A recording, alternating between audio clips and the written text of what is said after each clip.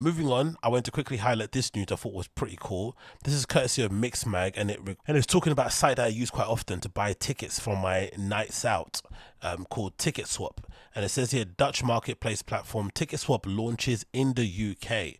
Ticketswap has expanded in the UK, offering customers the opportunity to buy and resell event tickets, which is weird because I've been buying them for a while, so I don't know what they mean. Maybe they mean they're opening an office here, but I've definitely bought many tickets, maybe in the hundreds, from Ticketswap being in the UK.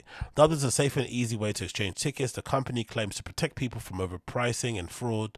Despite only just launching in the UK, the platform already has 1.5 million users across Britain and Northern Ireland. Tickets from the concert to day trips are available. Upload to the site, with Ticketswap limited the markup of the original sale price at a maximum of 20%.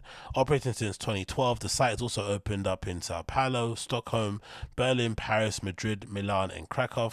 Hans Ober, CEO of Ticketswap, said in a statement, "We're delighted to formally enter the UK market, having already built a huge community of more than 1.5 deactivated dedicated live music fans all over from the last years." He added, "It is clear that there's a need for another innovative resale platform in the UK, and we look forward to working alongside the most respected and innovative brands in British music to get as many fans and artists to shows as they love as possible."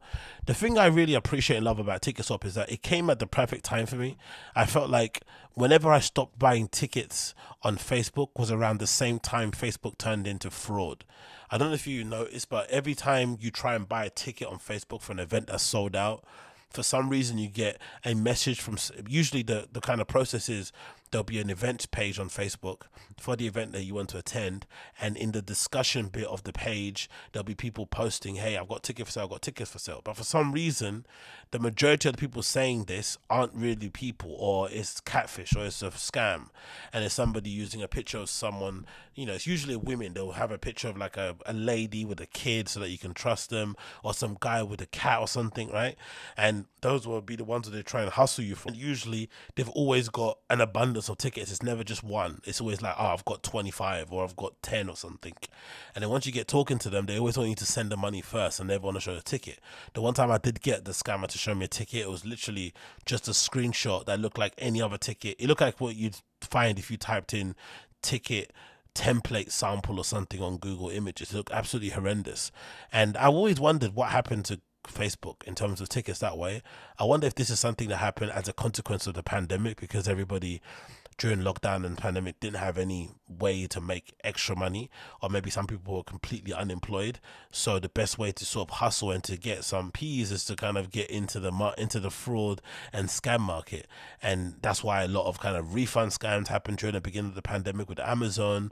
Maybe that's why all the flipping tickets can happen on Facebook. But regardless, there was a real gap in the market for a place where you could buy tickets and be okay that they're legit, because again, the process that I used to use, if I used to buy one on Instagram or Twitter, would get the person to basically send me a screenshot of the ticket. They could blank out the code or whatever they wanted, but just so I knew the ticket did exist, and you can maybe tell from the background of the phone they're using, blah blah, that the ticket was somehow legit, but you're still taking a chance.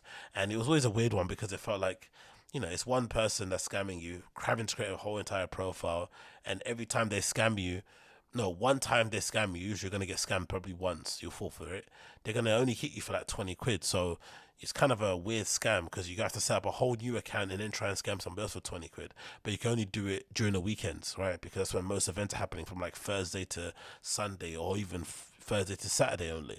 So it's a real weird scam in that regard. But I really do appreciate it, because what you do on there is that all the tickets are listed or are stored on the website, so that when you purchase it from somebody who's listing it for sale, it automatically gets sent to your email address. You don't have to wait for somebody to send it to you.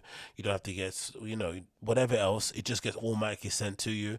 And then if you're this person selling it, like I have once before, the money gets deposited in your account within like 3 to 5 business days, and it works seamlessly. Honestly, I haven't had to email or message anybody at Ticketswap. I've just used it pretty easily and kind of got going with it. So it'll be crazy. It'll be good to see how it develops over the years.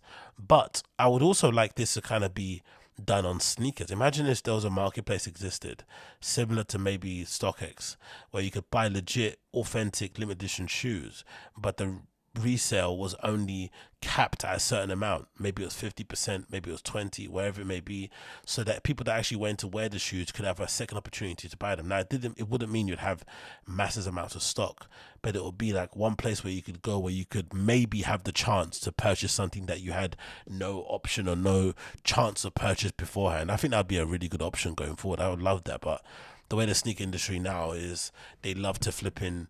They actually love the chase. They love people kind of thirsting and crying over the shoes. So I doubt that'll happen anytime soon. But I would like to see that implemented in some regard regarding what Ticketswap is doing now. So big up Ticketswap. Hopefully the UK launch goes well and they keep building, because like I said before, I'm a big fan of the site and I use it all the blimmin' time.